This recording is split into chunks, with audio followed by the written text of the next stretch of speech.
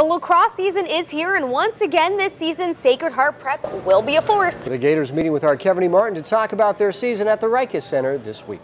We are here at the Ricus Center in Menlo Park on Edison Way. The Ricus Center, where goals are achieved. I am here at the Ricus Center with the Sacred Heart Prep Gators. Let's meet them.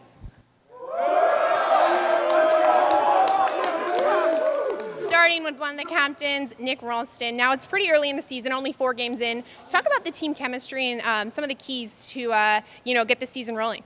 We lost a ton of seniors last year, but we've got some new guys, a lot of freshmen and sophomores playing this year, a lot of young guys stepping up, and we've just been out on the field super early, getting the team together and just getting to know everybody. And moving on to Will Kramer, another captain. He talked about the underclassmen stepping up. You guys are the defending league champs. What's it like playing with that bullseye? Well, like Nick said, we did lose a majority of our offense. We only have 2 returning starters from last year, and Frank and I are now the only 2 upperclassmen starting on the offense.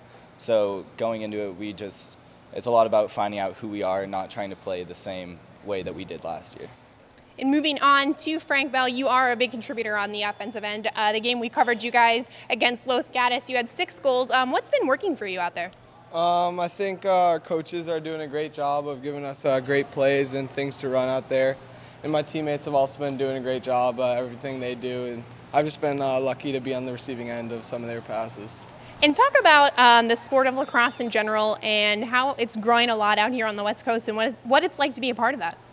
I think the sport of lacrosse is a super fast-paced, fun game that kids love to play, and youth clubs like the Firehawks are just getting more and more kids to play, so it's definitely growing fast.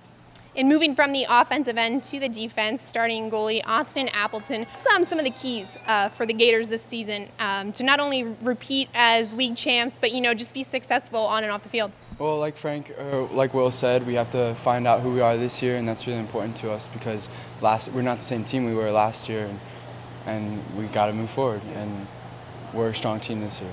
Awesome. Well, best of luck to the Gators the rest of the way. That does it here for us at the Ricus Center. Gators, let's hear it.